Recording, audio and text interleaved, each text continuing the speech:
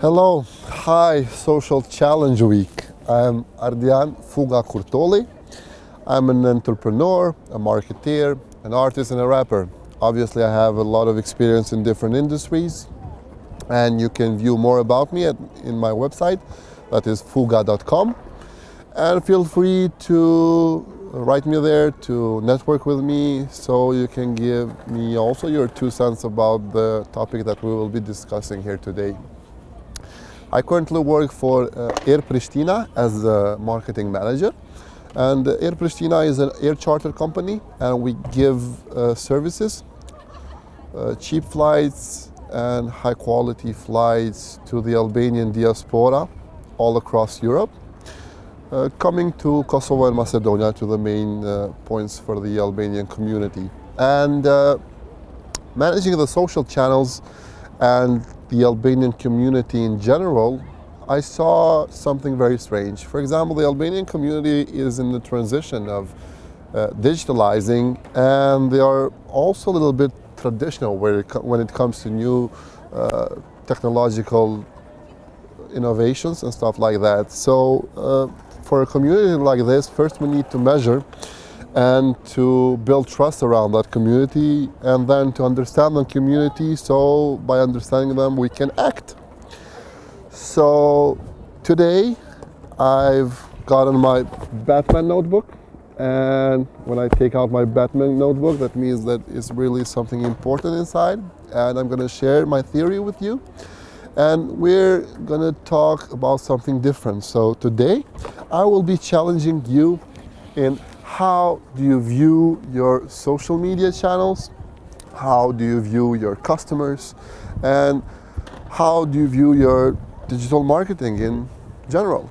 So I'm going to set the play field for this, so I'll need you to do a little bit of some assumptions. So don't consider your social media channel, first of all, as a social media channel for your brand. Forget about that. Please, from now on, when we discuss today, consider your social media channel as a standalone company, okay? Obviously, you have your budget that you get from your company, but now consider that as a standalone budget for your company. You have the capital, that are people that work there, the tools that you have, for example, different platforms, different tools that make your job easier as a social media manager. So you kind of have some predispositions to be a normal company. Why am I saying that? Because I want to get out into a different point of view. Now, you as a social media manager, consider yourself here as a CEO of this company, okay? And now you have your associates and the people that help you, which are the board of directors and the managers of this company. And now things start to get interesting in this area. The customers, the fans that you have, consider them as your workers, okay? As the workers of this company. Why? Because obviously when we do content and when we publish on social media, we want that content to be engaging. And we want people to click, we want people to share, we want people to discuss about that content, and even that slightest action from people, it's considered work, in my opinion. Okay, it takes work for a guy, you know, to move the mouse and to click. It's something very small, but yeah, it takes work. It's work. Or to write a comment and feedback, give you feedback about something. Yeah, it's work. So from now on, I'm gonna talk about customers as workers. And when I say workers, always have in mind your customer and your people that are your fan base. And why am I saying this? Because I want you to put the whole social media management that you do in a different perspective, in an HR perspective, okay? In a management perspective, in a financial, economical perspective. Why? Because let's say the basic thing that drives our page is what? Is engagement? Yeah, because we want people to engage, we want people to click, we want people to share, we want people to comment. So now, consulting with a lot of PhDs, my professors, and people with economical and financial expertise, And that people that don't have a lot of experience in the new digital world, when I ask them, how do you understand engagement? They say that engagement is commitment. Okay?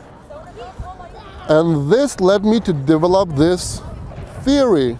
And I say to myself, okay, I don't want engaged fans.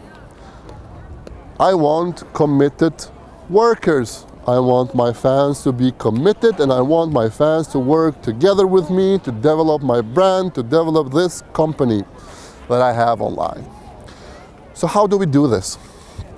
First of all, we start with alignment, okay?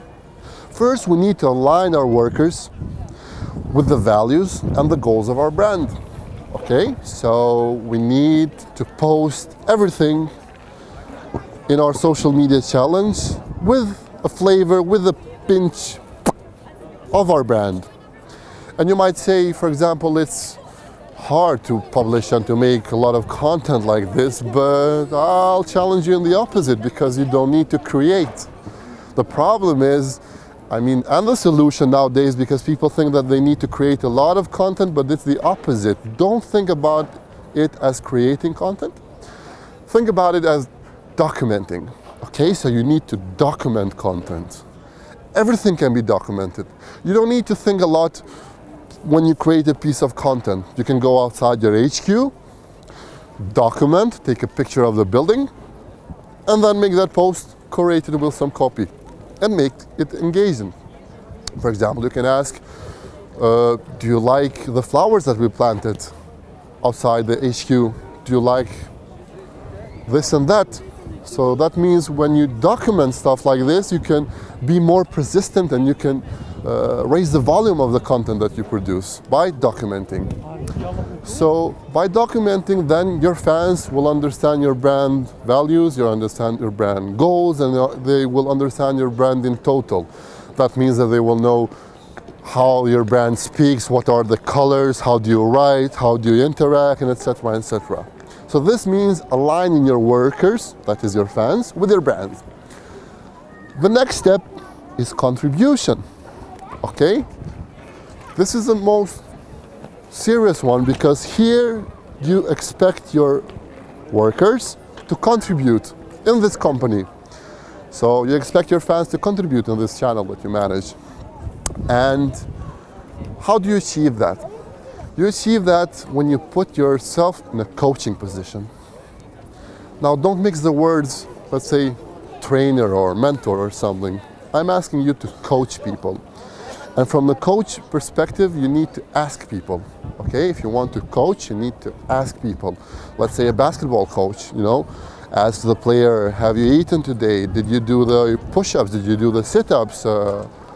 What was, did you do this and that? So then the coach gets the feedback from the player, and then he implements that and leaves the player to do all of the work himself, and then he gives the appreciation for that work or for something. And generally, talking financially from the economical point of view, in all of the companies it's proven that 20% do the revenue and the work of the 80%, but that doesn't mean that the 80% don't work, but it's just a lower class. And that means that you also have to be in this coaching position, you and your managers, you the CEO of this company, and your managers, to curate this content, document this content, and just to make them work for you.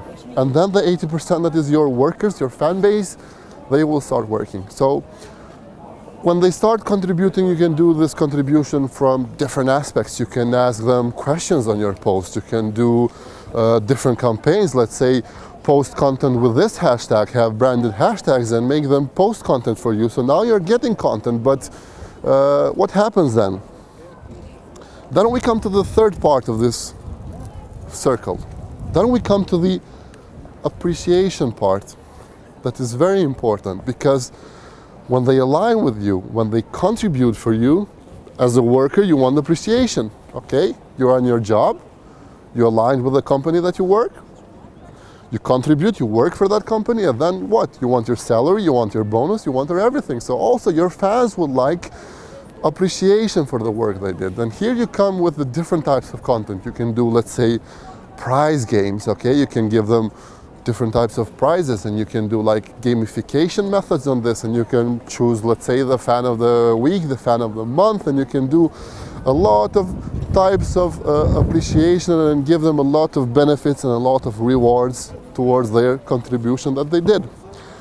And you can take this even into a personal level. For example, you can like personally thank everyone that gave you a share.